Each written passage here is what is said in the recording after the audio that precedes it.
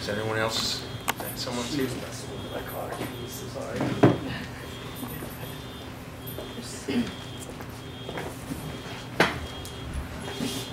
Well, hello. It's good to see everyone. Mostly familiar faces. There's a few new ones, but a few growing faces. But it's good to be here. I hope you've been praying. I've been praying. A few weeks ago, I was blessed with my fourth child. His name is Caleb. And just about after he was born, wasn't just about 2 hours, I got a call from Ryan, and he was just telling me he was praying for the baby, asked how he was doing, and I kind of thought that was a coded thing, because right after that, Ryan, Pastor Price, asked me if I would be interested in coming down to South Florida, to Fort Lauderdale. You got to be kidding, of course, and cover a few services for him. They said they were going to be going overseas, but then they said where they were going, and that changed everything. I wanted to go too, and that wasn't fair. And so, you know, man, I'm excited for him. I'm really happy for him. They don't get blessings like this all the time, and they deserve them. So I'll pray for them. Pray they'll enjoy themselves. Pray they won't worry. And I pray for the services as well too. You know, I've been praying the Lord to do something great. I'm encouraged just to be here. You know, I've still never been to a service in Miami Beach. So my first service, I'm a little intimidated by. I'm going to be preaching at. So if you'll pray for that, that'd be encouragement to me. We'll just start with a word of prayer, and while we're doing that, after we pray, you can open up to the Gospel of Luke, and we'll be in chapter 18 tonight. Heavenly Father, Lord, thank you for your Son, Jesus Christ. Thank you for loving us. Thank you for blessing your people. God, thank you for bringing us here tonight. Lord, we pray for this service that you would have your hand in it. God, that you'd be glorified. Lord, we pray for your blessing. But most of all, Lord, we do ask for your presence tonight, that you would bless us with your presence. And Lord, that you'd speak to us from your word, and that we'd all be encouraged by it, something we could take home and use throughout the rest of the week. We pray in Jesus' name. Amen. There's a story told of a woman who had lived in the south side of Chicago, and she was a poor woman, didn't have many friends, didn't have very much money, had no family in this part of the country. She went to her landlord around winter time. She had been having a problem with her air conditioning. It stopped working, and this is, if you understand where Chicago is up north, that meant that she was in for some pretty rough weather coming up in the next few months, and she contacted him in hopes that her landlord would do the right thing in helping her fix this air conditioning so that she could have some heat in the winter months coming ahead. She left him messages, she wrote him letters, but this landlord cared nothing about this woman, cared nothing about the building, and no matter how hard she worked at trying to get in touch with her landlord, she didn't get a response. And so this woman, having very little understanding on legal matters, didn't know anything about the law, didn't understand what steps to take, she decided to take action all by herself. She went to the courts, and she told her problem, and she got herself a court date and a case so that she could force her landlord to fix her heater, her air conditioning, so that she could have some heat in the winter months. They assigned her a judge, and the day came when she would go to court. And so she gets into the courthouse, and immediately the judge looks at this woman. He knows exactly what class of people she is. He throws the case out immediately. He doesn't care about this woman, doesn't even waste time listening to her. But she comes back pretty quickly and reschedules another date and appeals the case. And again, the judge sees her coming in, and this judge, he looks at this woman, and you know, the story goes that, you know, he's reading, and he listens to her, pretends to listen. Immediately, again, you know, just dismisses the case. Doesn't waste much time. But this woman knows something about her circumstance. She knows that this judge is the only one who can help her with her case. She knows that this, without this judge changing the circumstances of what she's going through, that she may not even make it through winter because she has no heat. And so she decides that she's not going to give up. She continues to persist. She continues to push forward. And this judge eventually, though he cares nothing about this woman, he cares nothing about what she stands for, he eventually, he sees her coming back time and again, you can see it on his face. He begins to get a little embarrassed, and that eventually turns to anger. And though he cares nothing about her, cares nothing about her circumstances, eventually this woman wins her case. She gets the heater, she gets through the winter months, and everything goes well. Of course, you know the passage that we're looking at tonight, and I have a confession to make. It's not a very surprising one. That story obviously is not true, is it? I just made it up. There is no woman that lives on the south side of Chicago in particular that I'm aware of that ever went through this particular scenario. In fact, all I really did was take a story that Jesus told a long time ago, and I tweaked it a little bit. I put some modern vices to it. But when you listen to this story that Jesus gives in Luke 18, you really kind of relate to it, don't you? I mean, all of us have gone through things in our life, haven't we? When we need something and it seems like things just aren't going our way, and we can easily get wearied and begin to doubt. But this story teaches us something. It teaches us, in particular, about this idea of confidence and persistence. In the Gospel of Luke, in chapter number 17, Jesus has been heading up to Jerusalem. He's been going this way for some time. In fact, I think it began all the way back in chapter number 9. This is the final leg of his journey. He's just about there. And he's been talking to his disciples, and he's been sharing a lot of things with them. But by the time we get to chapter 17, Jesus is talking with them, and he tells them that he's going to be going away. He's not going to be around much longer. He says, I'm going to leave you. But then he says this, I promise that one day I'm going to return. I will be back. I will come again. But you can just imagine what's going on these disciples' faces as they're listening to Jesus. As he begins to tell them that he's going to be leaving them and going with, some of them begin to doubt. They begin to wonder where he's going and what's going to happen when he's gone.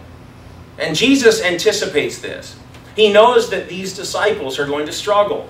He knows they're going to wonder, what's the next step for us in our life? What does God have for us next? And so he begins to tell them in Luke 18 that when he leaves, that they need to be confident. And they have every reason to be bold when they come before the Lord. Why should we be confident?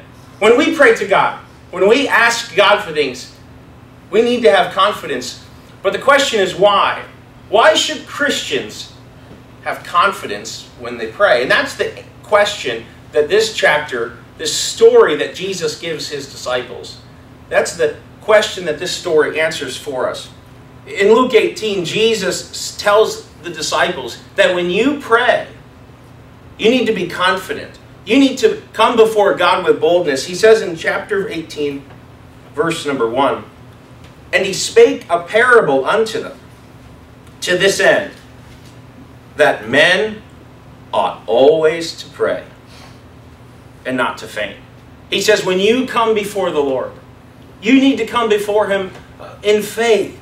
You need to come before him with confidence, knowing that God is going to answer your prayer. And in order to get this idea across, he tells them a story. He gives them a parable. The parable is about an unjust judge, a selfish judge, a judge who cared for no one but himself, and a poor, helpless widow. In verses 2 all the way down to verses number 6, we read about this story. The first person in our story is the judge. Here was a guy that should have been the person that anyone that could have gone to get justice. He was the guy that was supposed to be upholding the law. He was the one that was supposed to be taking care of the needs of the people. And yet when you read this story of this judge, that was exactly the opposite of what this man stood for. Jesus didn't spend a lot of time describing him, but he says two things about this judge. And the first thing was that the judge, he wasn't a Christian, he wasn't saved. The Bible says that he did not fear God. He cared nothing about the things of God, therefore he probably would have cared nothing about the things of the law, right? He was selfish. He cared for only himself. But it wasn't just God he didn't fear. Therefore, if he didn't fear God, he obviously didn't care about people either. And if he's not going to fear man, he obviously isn't going to fear, or excuse me, he's not going to care about this woman. If you want to boil down what this judge stood for, in verse number 6, Jesus gives an adjective to describe this judge. He was unjust. He was a selfish judge whose character was marred by the fact that he cared for nothing but his own selfish purposes. And so that's the judge. Then we are introduced to the second person in our story, and that's the widow. But we're not told what the struggle in this widow's life was. We don't know what she was going through. But what we do know was that something had happened in her life. Maybe her husband had died and somebody had been keeping the inheritance from her. That's what a lot of people think that read this passage. Hey, maybe it's some financial thing that was going on. Somebody was trying to steal her inheritance. I really don't know. The fact is, it doesn't matter. But what does matter is that this widow had a need. And she brings her need before this judge. And what happens? Well, the judge immediately, he throws it out. He doesn't care. In fact, what's interesting is that the judge describes himself exactly the same way that Jesus describes him. Look what he says in verse number 8. In verse number 2, we begin the parable. It says that there was in a city a judge, which feared not God, neither did he regard man. And there was a widow in the city. And she came unto him, saying, Avenge me of mine adversary. And he would not for a while. But look what he says within himself. He says, but afterward he says within himself exactly what Jesus says of him. He says, I don't fear God, though I fear not God, and though I don't regard man, yet because of this woman's persistence, because of her tenacity, because she continually comes back and she just won't leave this guy alone. She's pestering him so much that eventually this judge, this selfish man, probably an atheist who cared only for himself, this guy says, you know what? She bothers me. And he gives her what she wants. And he says this, he says, yet because this widow troubleth me, I will avenge her, lest by her continually coming she weary me. And so the widow wins. She wins her case. And the judge grants her request, and her need is solved. And so that's the story of the unjust judge and the widow. And so far so good, right? We have a great picture of a woman who's taken care of. Look what he says in the next verse. Jesus says in verses 6 through 8, he begins to discuss what the purpose of the parable was. You know, at this point in the story, as we read the parable, a lot of people, they like to look at this parable and they listen to it and they look at it kind of like a simile. You know, they say, you know, this is great. The widow, she kind of stands for us, and God, well, he's kind of like the judge. He's not unjust, but you know, the poor widow, she comes before the judge, and you know, if we would just come before God like this poor widow, you know, if we just kind of dig our feet in and we just kind of keep coming to him like this widow, just kept pestering the judge, just kept coming towards him, that eventually God will give us what we want, just like that judge gave to that widow. And yet, when we read in this verse, Jesus says this, he says, hear what the unjust judge saith. And can I tell you something, friend, that if that is how you take this passage, that you've got it all wrong. Because as Jesus is describing this passage to his disciples, he's trying to show them what a widow can get from a terrible guy like this judge. Just because she was committed to doing so. And he says this again, and don't miss it. He says, look at the unjust judge, the one who doesn't fear God, the one who doesn't fear man, this judge who cares about no one but himself. And he says, if this widow can get a request answered from a guy, as if I can put it so mildly, from a jerk like that, then how much more? He says, how much more? Shall not God avenge his own elect, which cried to him day and night, though he bear long with them? The idea here is kind of like a comparison of opposites. God, can I tell you something, Christian? We are not a poor and helpless widow. We are the chosen people in Jesus Christ of God. Did you know that? Do you know that God loves you more than anything in this entire world? I think you do. But you know, sometimes we forget that. This widow had nobody who cared for her. She was all alone. She had nobody who was providing for her. She stood all by herself. And Jesus is trying to explain to us that we're nothing like her. If a widow who had absolutely nothing could get what she wanted from a guy like that, he says, how much more, in a sense, if I can throw that phrase in there, would it go for God's children, whom God loves, whom God cares for?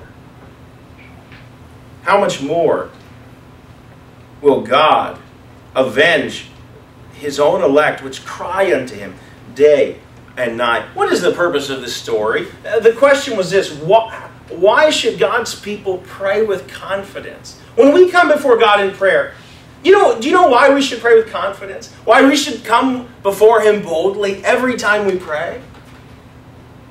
As you read this story, I hope you can begin to understand that the reason we should be able to do that is because God wants to answer our prayers. And God, he really does care about us. And friend, he is not like the unjust judge. He is not like this man. God is the righteous judge. God is the judge who wants his children to come unto him. He's the God in heaven who is waiting for you to pray unto him. He's waiting for you to come unto him, and he wants to answer your prayers. But you know, the sad thing is that the way this story ends, or transitions, if you will, it ends in a question. Because although that's true, although God's people, we ought to come before God with confidence. Why? Because God really does care about us, and God wants to answer our prayers. Even though that's the case, that most of the time, many of us don't do that. We come before God, we don't really believe that he's going to answer our prayers.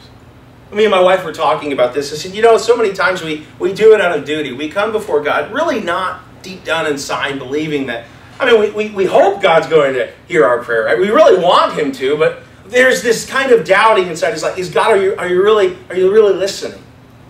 And yet I think the reason that happens is that so often we forget how much God really does care about us, and how much he really is waiting in heaven to hear our prayer. And Jesus asks this question. He says, I tell you, he will avenge them speedily. Nevertheless, when the Son of Man cometh, shall he find faith on the earth? Although this is true that God will avenge us speedily, he will bring us justice, he will answer our requests, although God is listening and waiting for us to come before him. He's asking, when I come back, will any of you be praying like that? When I return, is that how it's going to be in your life? And the truth is, it's so many times it's not. And I'm not being hard on you, Christian. I've seen it in my own life so many times. And that's because sometimes I know in the Bible, I know how much God loves me. But sometimes I fail to apply that into my daily life and really hold on to that in confidence. And what's another word for confidence? Another word for confidence is faith. When we come before God, we don't come before him really believing that God wants to hear our prayer. And so tonight, as we begin looking at Luke 18, next week I want to this was kind of almost an introduction into the chapter, because I want to finish it out next week. My favorite part of the chapter is coming up, which is what I want to look at next Wednesday night. Well, tonight we really looked at why we should pray. Why should we come before the Lord in confidence? Well, it's because God really does care about us. Why should we come before God in faith, knowing that God is going to answer us? Because God loves you, and because God wants you to pray unto him. I have 4 children. And I imagine what it would be like, if my kids came before me, Dad, I really need this, I really want this. And yet, I said, it's okay, I'll give it to you. But can you imagine if they came before me and they just, they weren't sure, I really want to ask, Dad for this, but I want them to come before me in confidence. I want them to come before me believing that I love them and I want to answer their requests and to meet their needs. Next week, I want us to look at what that looks like. What does a prayer of faith look like? We're going to look at an example next week of what it doesn't look like. And then we're going to look at a good example of what a prayer like that really does look like. A prayer of faith, a prayer of confidence. And so with that, I think we have prayer requests, don't we, tonight? I want to transition into prayer requests. Yeah. I just got a text